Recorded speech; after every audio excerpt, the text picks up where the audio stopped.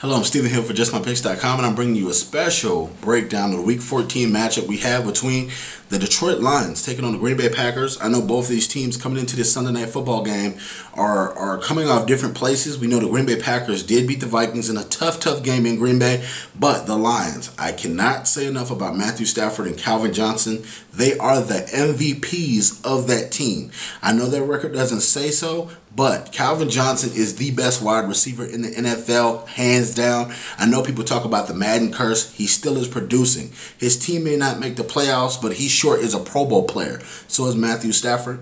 The Lions are in a difficult position because they don't have any weapons besides Calvin Johnson, and he continuously produces week in and week out, and it just makes it hard for them to be explosive offensively when you have your only option is Calvin Johnson, and no defense will really respect your run game or respect any other wide receivers to get open. They do have Pettigrew up there in Detroit as a tight end, but he isn't efficient enough to keep up with Calvin Johnson and all their stats that they want to do.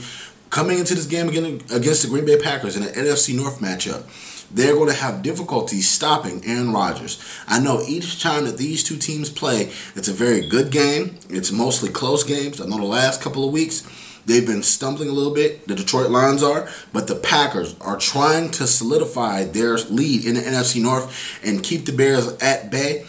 I like Aaron Rodgers in this football game. I like them to also win this football game. I just don't think that the Lions have what it takes, and I think that the Lions are lacking on defense and on offense. I know Ndamukong Suh is a dominant player, but I don't think he's going to have a chance to get to Aaron Rodgers because they will get back, as we saw against the Vikings, and block with 6 or 7 players and make those wide receivers beat you on the end with Jones and with Greg Jennings as he's getting healthy again. You can check me out at JustMyPicks.com. You can also follow me on Twitter at JustMyPicks. You can also check me out on YouTube, YouTube.com/JustMyPicksTV. Thank you very much for subscribing, and please comment.